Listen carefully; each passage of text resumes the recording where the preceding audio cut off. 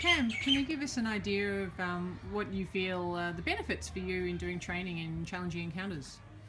Yeah, so I find day to day there's a lot that happens between people that goes unsaid, and if we continue to bury those things, they just build up and build up, Yeah. and they can explode in really unhelpful ways, or they just kind of become this festering thing that no one mentions, and they kind of start to erode at the core of a culture or an organization. And so I think in finding a way to work with these tensions and bring them to the surface in a healthy way and allow people to process them and work through them, and kind of take the emotion out so that they can actually hear each other, it opens up a space for possibility and for new paths forward to open up. And for me, that's ridiculously exciting. Yeah, I live for that.